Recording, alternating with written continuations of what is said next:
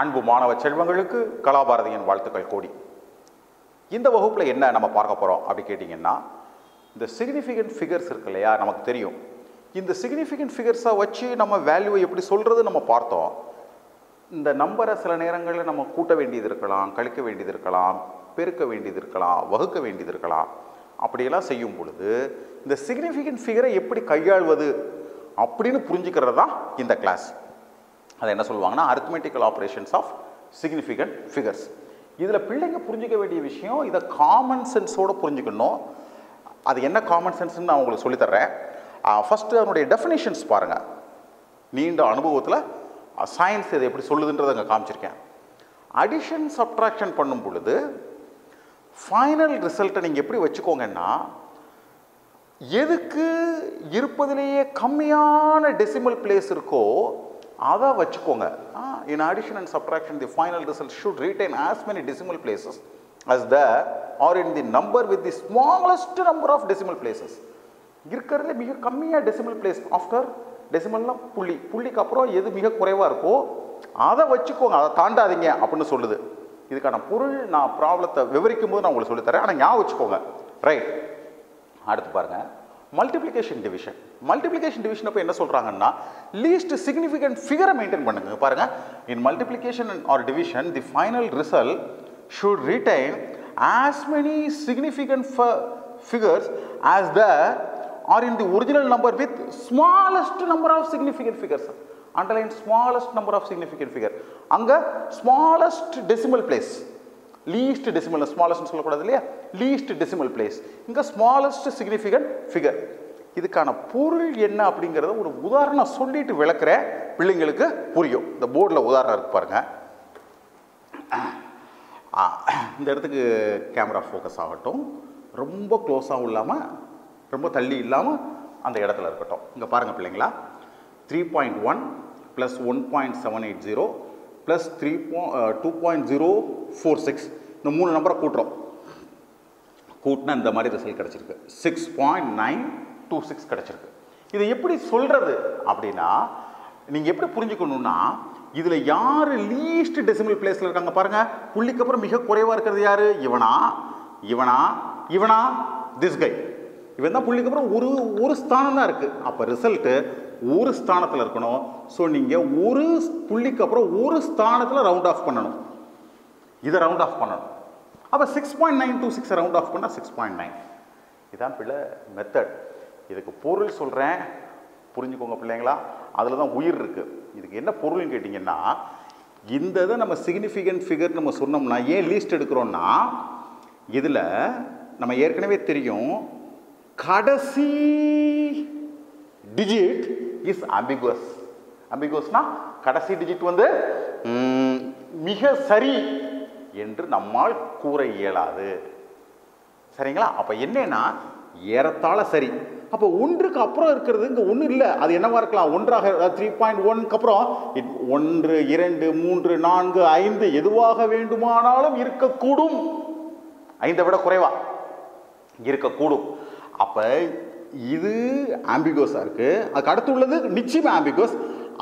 இந்த வேல்யூலாம் அதை கூட்டுது. புரியுதுங்களா உங்களுக்கு? அப்போ இது பிழையாக இருக்கிறதுனால இதனால் வரக்கூடிய இந்த கூட்டில் பிழையாக இருக்கக்கூடும் என்ற கணிப்பின் காரணமாக எது லோயஸ்ட்டோ அங்கே நிப்பாட்டுறாங்க. பிள்ளைங்க புரிஞ்சுக்கோங்க. ஒருவேளை இப்போ நான் பேசுனது புரியாட்டி மறுபடியும் நான் பேசின காணொலியை மறுபடியும் கேளுங்க, புரியும். இப்போ பாருங்கள், அடுத்தது ஒரு சப்ட்ராக்ஷன் காமிக்கிறோம். 12.637 - 2.42. அப்போ என்ன பார்க்கணும் நீங்கள்? இது ஒரு கழித்தல் ஆப்ரேஷன்.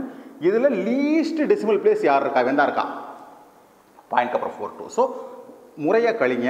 10.217. அப்போ பாயிண்ட்க்கு அப்புறம் 2 டெசிமல் தான் இருக்கணும். ஏன்னா வந்து லீஸ்ட்.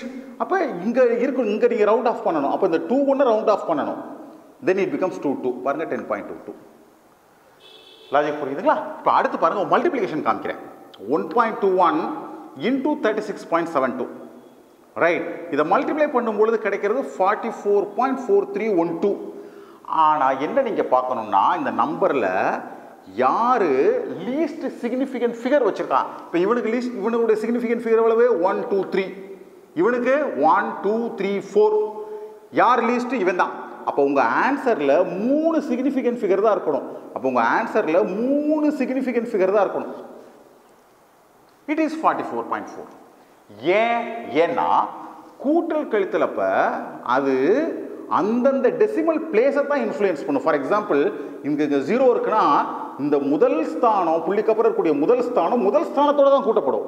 இந்த முதல் ஸ்தானத்தோட தான் கூட்டப்படும். ஆனா பெருக்கல் அப்படி இல்லை. It is overall multiplication.